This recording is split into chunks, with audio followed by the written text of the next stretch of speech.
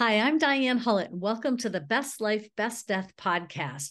I'm here today with a really interesting doctor who's joining us from Middlebury, Vermont. This is Dr. Diana Barnard, and she works at the University of Vermont Health Network Porter Medical Center, which we were just kind of chuckling. It's kind of a long name. So welcome, Diana. Thank you so much for the opportunity to chat. Well, I'm excited. I got your name from an article that I read when I saw that Vermont had changed its law for medical aid in dying. And I thought, okay, here's a doctor who's working in this state that has this new law that is different than any other state in the US. So I wanted to reach out and just sort of hear, how that law came into being and why Vermont was poised to do that. But before we get into that, just start by telling us a little bit about what's your background? How did you get into this field?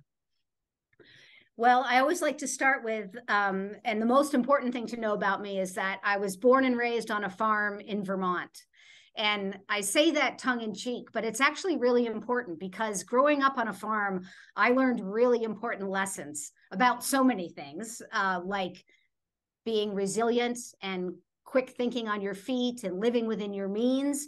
But I also learned things like the reality of the cycle of life and death, and how we have to have many tools to address unexpected problems.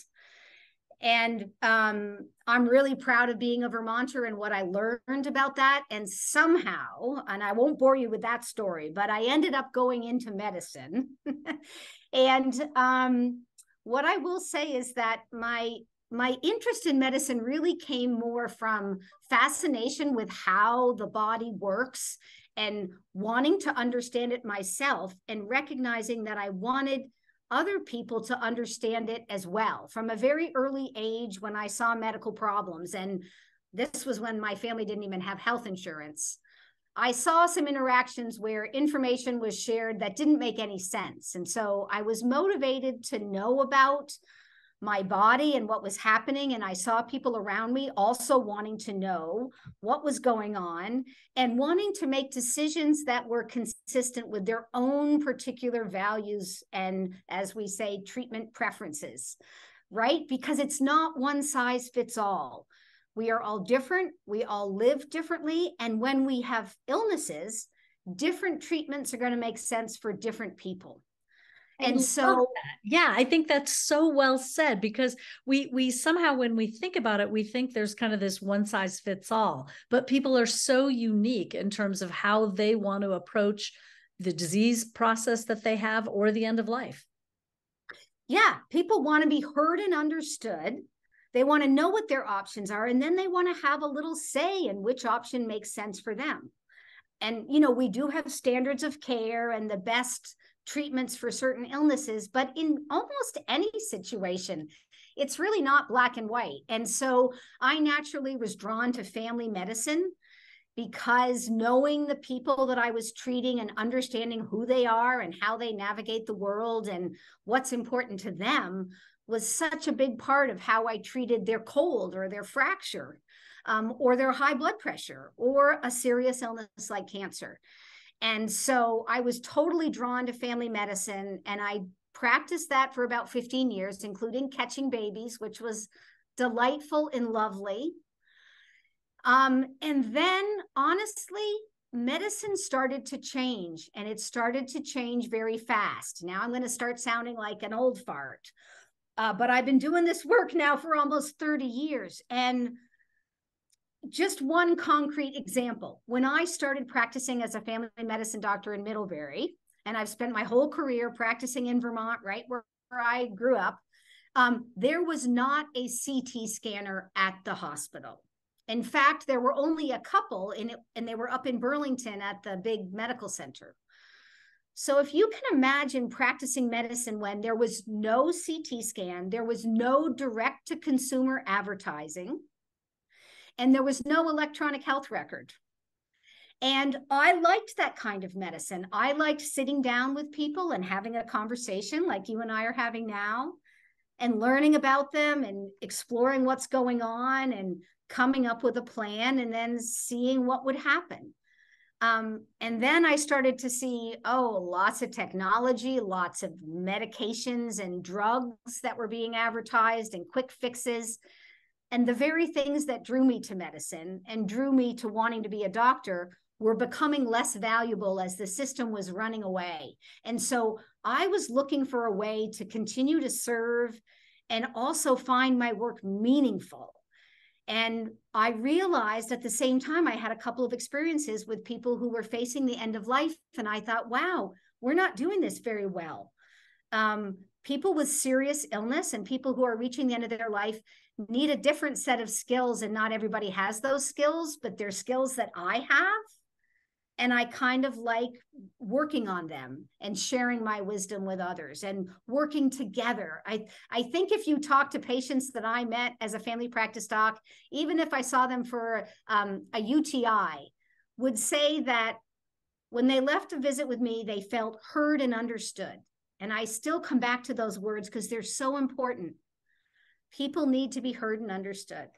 And now I'm bringing that work to the other spectrum, from childbirth, from the end of life. And so I decided I wanted to start caring more for people and learning about how to care for people that are living with serious illness. And that's how I made my way to the world of palliative medicine and hospice care.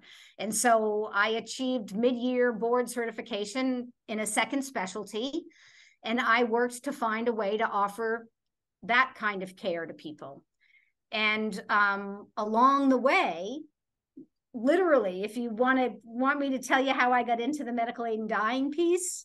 Sure. So I'm learning about end-of-life care. I'm realizing all the same principles that we talked about, having people be heard and understood, needing lots of tools, everybody needing different things.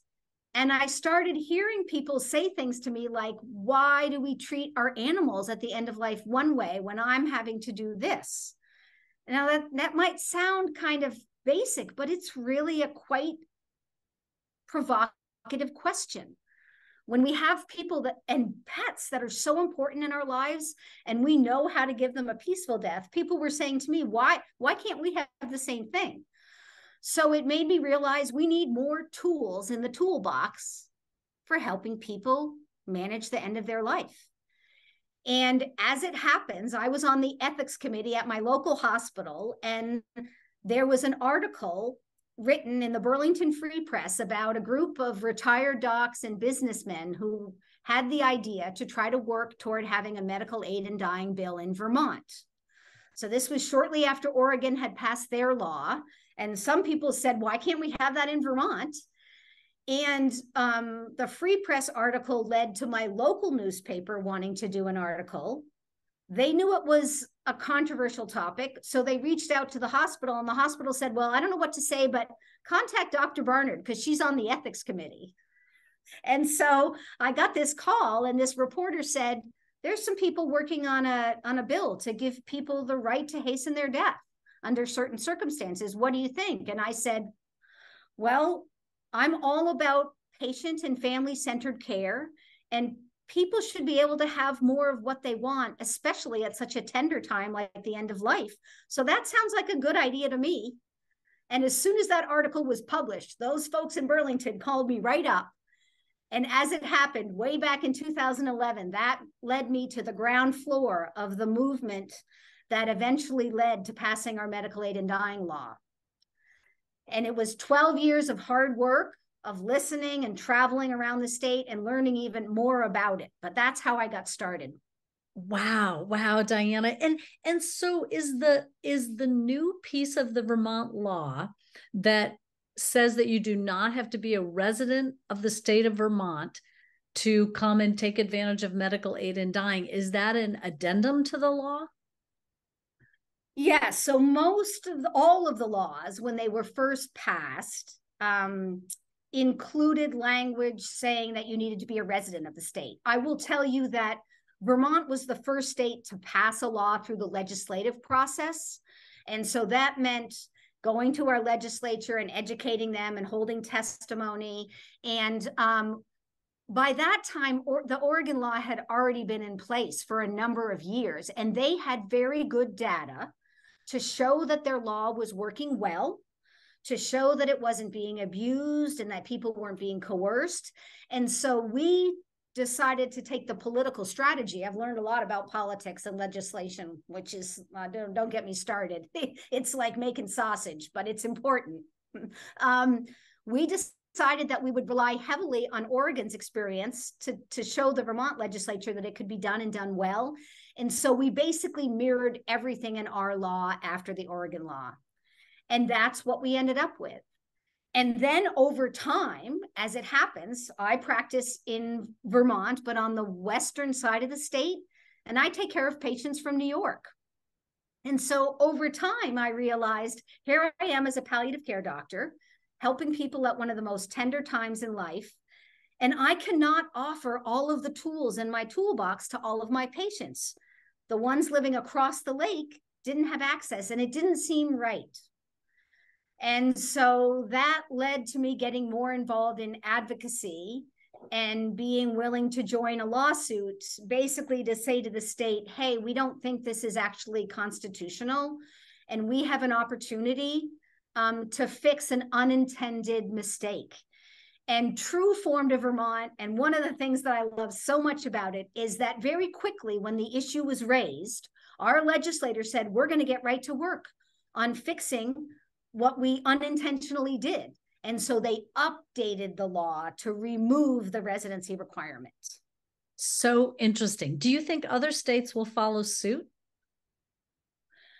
I think if you look at what's happening across our country right now, people would say there's a problem with trying to limit the medical care that you get by the state that you live in, regardless of what kind of medical care you are talking about. And of course, it would be appropriate for me to say the access to full spectrum gynecologic care and body autonomy regarding an unexpected pregnancy is one example, and that we're really seeing the limits and what's really not okay. We're talking about personal decisions about a person's body and their own medical care that doesn't have any impact on anybody else.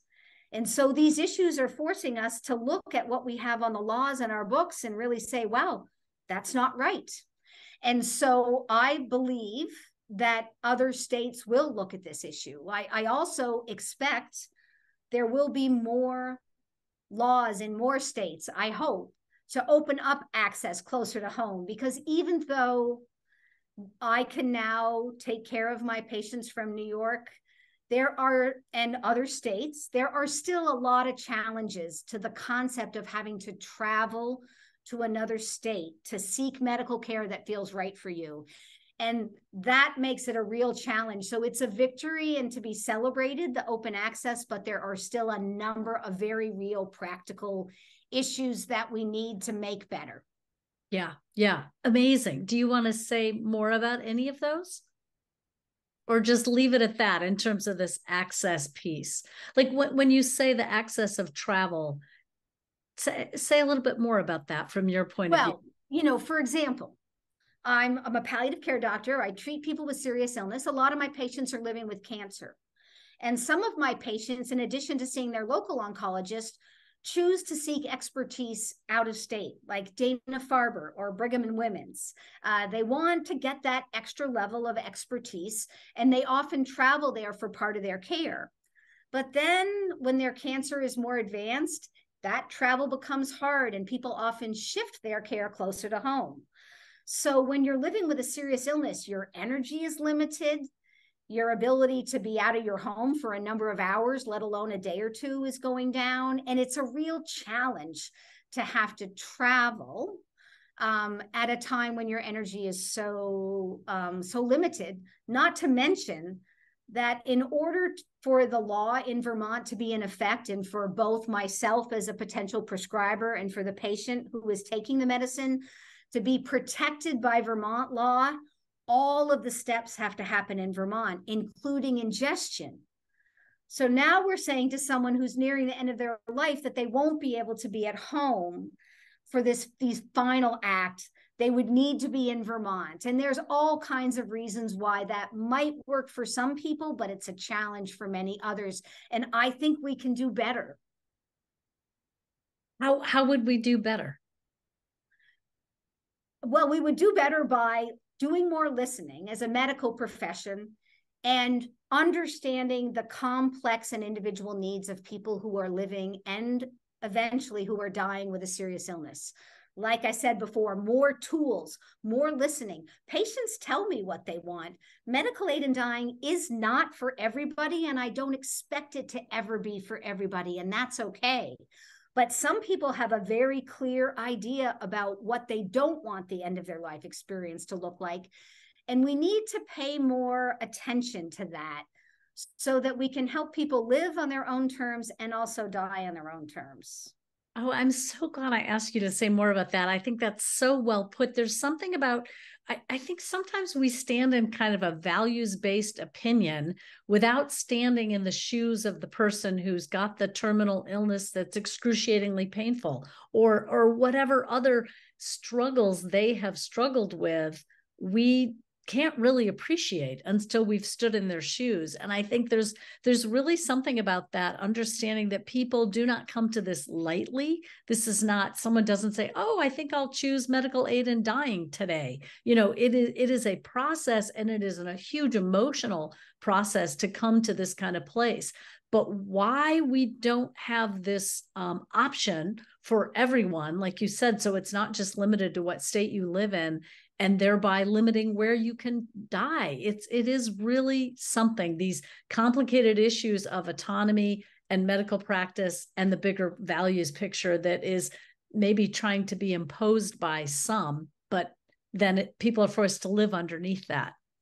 Yes. I mean, we actually have a medical system. I like to say that we have a medical system that's actually doctor or provider or system focused. There you go. That's exactly right. It's system. We do not have a medical system that is patient and family centered, but we should have. And so there's so many, I mean, we could take up this whole half hour talking about, like, why is medical aid in dying even needed? Well, one problem is that our medical system is really not serving the needs of people who are frail and who are elderly or living with the later stages of illness. Our medical system has chosen to prioritize, and it's been with great results. Don't get me wrong, but we've put a lot of money and resources into things like preventing accidental deaths, helping people live with advanced cardiac problems by giving them new valves and doing bypass, helping people with cancer live much longer than they used to by extending their life with these wonderful, new, sexy, very, very, very expensive treatments.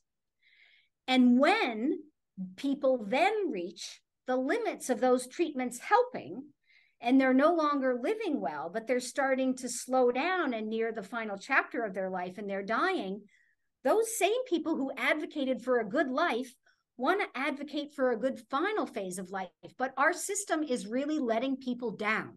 We don't put resources into supporting people living with serious illness when you no longer need chemo, but what you need is someone to show up at your house for 2 or 4 hours a day to cook you a meal and clean your house and provide companionship and support.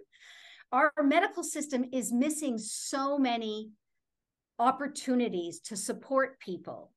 And they're now we're frustrated. Our hospitals are overfull, our rehab facilities are full, our skilled nursing facilities are full, because we've helped people live longer. That's great, but it increases the very likelihood that in that final chapter, you're going to have more complex health needs and you're going to need more support. And we have not built that system of support. And so people fear, what happens when I'm in a wheelchair, or I can't wipe myself, or I need help getting to the bathroom? Who pays for that? Where can I go? What's it going to be like?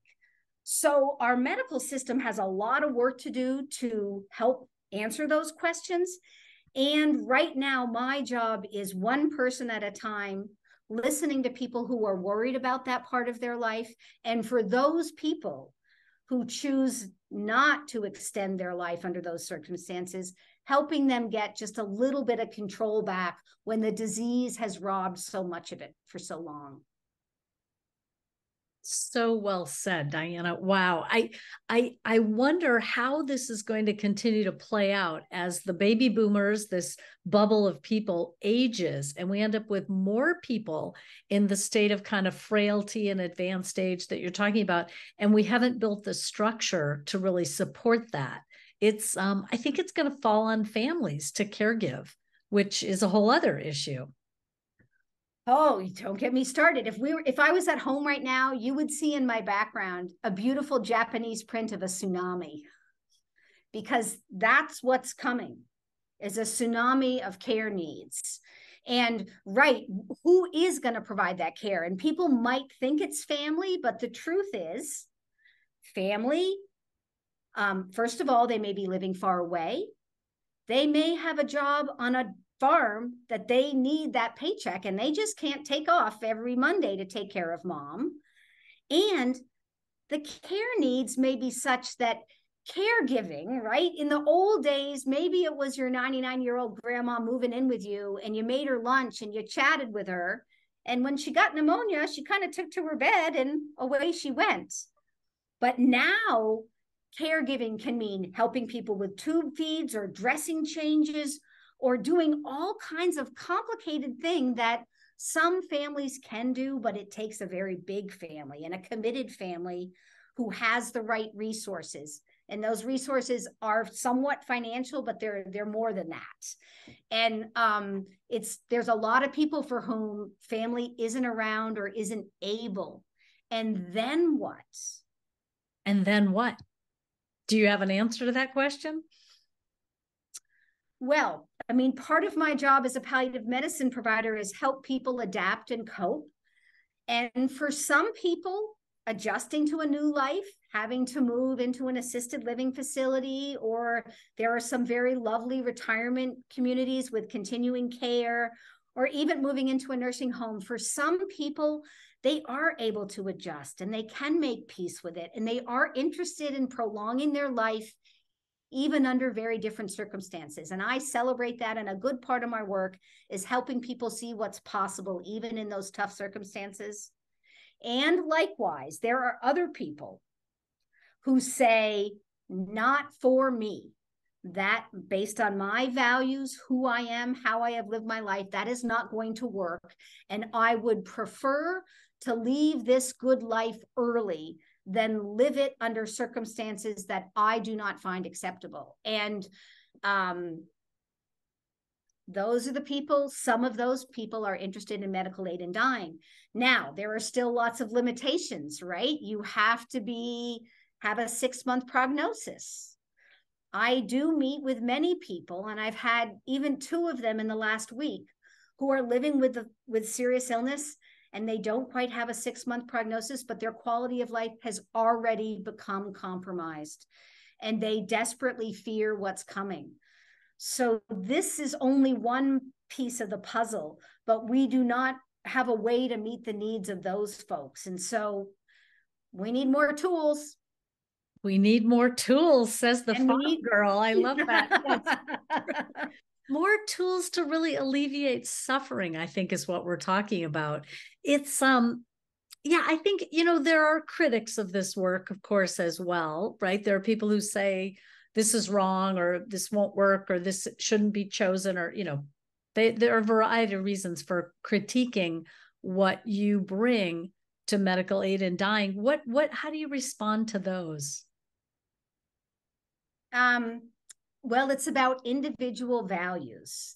And we're talking about choices that do not have an impact on other people. You hit the nail on the head with the word suffering. People are suffering, and suffering is unique. And the most important thing for me as a physician is, in addition to helping people be heard and understood, do no harm. That's a very complicated statement. What does harm mean? And the reality is that sometimes providing a certain kind of care, standard medical care, is harming people because it's not consistent with their goals and values. And so what I'm trying to do is deeply listening to suffering and really looking for opportunities to meet that patient where they are. and to not do harm as they describe it, and to offer relief for their suffering as they feel it. So if they have pain, I've got some good medicines I can give for pain and different treatments that can help pain. If they're short of breath, I have other interventions I can do. And when people are experiencing the kind of existential suffering, what is the meaning of my body in this state? What is the purpose of losing more of the quality of my life as I am dying? Those are profoundly personal questions. And I am simply offering a tool once I identify that kind of suffering and distress, which, by the way, is much harder to alleviate. Yes, we talk about it. Yes, we look for opportunities to find meaning, to adjust, to adapt. We address their spiritual needs. I have a crackerjack social worker who listens deeply to suffering. All of those things sometimes are not enough. And when they're not enough, I have something else to offer for those people who want it. So profound, so profound. I think the trajectory of your work as a physician is so powerful. How you describe going from a family physician who wanted to see people and hear people, which then led you to say, maybe that I'm moving towards palliative care because the medicine was moving more towards machines and diagnosis and advocating medicines to people on TV commercials, which just made it all more complicated. And then now you're working in this particular field. It's just a profound trajectory of alleviating suffering, I think, and supporting the individual. And it's interesting how much we talk about individual values, but then there seems to be also this movement to impose values on others from all sides of the political spectrum, right? And so how do we get along in this messy democracy with people who have different values? How do we continue to respect individuals, see them and hear them? I mean, these are big questions. Yes, they are. And there's a lot of, societal and social challenges, which have made it harder for us to have those conversations. But when I think back again to my farming, upbringing and the kind of people that I crossed paths with, and how different many of our political views were, even how we lived our lives, and how we came together and found common ground and respected each other for the differences. We need more of that. We need more of that. We really need more of that. What do you want people to take away from listening to this conversation? Well, because of the nature of the work that I do, I would take a step back and I would say, we need to get more comfortable accepting the natural cycle of life and death, and that we are all going to die. And that the truth is, chances are some things are going to happen to us and to our bodies that are unexpected and we're not prepared to deal with. And it's going to be curveballs. And so we need to be open, and we need to educate ourselves, and we need to be clear with the people around us what's important, and we need to be flexible. Sometimes we have to adjust what we want because our first hope may not be possible, and hope is eternal. So there's another hope. There's more that we can do. And so I want to be a part, just like what you're doing with this podcast, of having open and honest discussions about something we're all going to face, and just talking about it more, and getting comfortable both in the positive aspects, how we can maintain control and what we can do that we really want, and the tougher parts, so that we can manage it all together. Yeah. Yeah. I was thinking when you were first talking about catching babies, I was struck by Dr. Stephanie Green, who does this work in Canada. She talked about how she started calling her medical aid in dying work deliveries also. She said, I used to deliver babies, and now I deliver people at the other end of life. And I thought that was so beautiful. And it ties into the farm thing too, right? A lot of deliveries on farms, both of baby animals and out of their suffering. Yes. And the truth is, as I mentioned before, there are so many similarities between childbirth and death in terms of it's a super important moment in your life. Many people come with their own ideas about how they want it to go. And when something doesn't go as they planned, it's very challenging. You want information, you want some control, and you want options. Some people want to see the most well-respected OBGYN. Some people want a midwife in a hospital. Some people want a home delivery. It's all of that. The difference is that at the end of all of that, blessedly and fortunately, you have this beautiful little bundle of joy, which helps you forget all the challenges that you went through.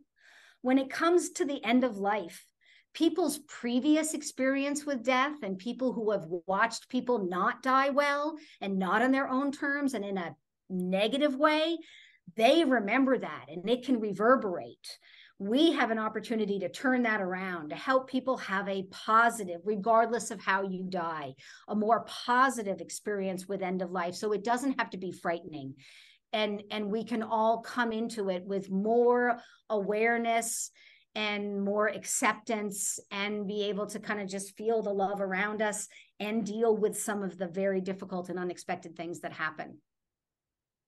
Well, Diana, I thank you so much for this conversation. I just think you're a dynamo. And I love that this dynamic doctor up in Vermont is right there on the front lines, both working with people and advocating for this work at the political level, because not everybody can do both. And you're walking that fine line of doing a little of both, because both matter, because we have to have laws in place in order to create the individual experience. Yeah, I feel really blessed. It's an honor and a privilege to be invited to the bedside of someone who's dealing with this. And you're right, not everybody can advocate, and I never set out to do it, but as you can see, I do have passion and I have a good, strong farm girl voice. And I'm trying to use that to speak for those patients who don't have the energy to being out there advocating for themselves. Absolutely. Well, I think an excellent website to find out more about these issues is Compassion and Choices. So people can look at that if they're interested. I don't know if your medical center has a website that would be interesting for people to follow. Well, the advocacy and education group that I'm part of, Patient Choices Vermont, has a very good website with all kinds of information about advanced care planning and talking to your medical providers and medical aid in dying, both those from out of state and in state. So I'd send people there as well. Excellent. Okay, great. Patient Choices Vermont. Is Vermont spelled out? Yes. Super. And as always, you can find out more about the work I do at bestlifebestdeath.com.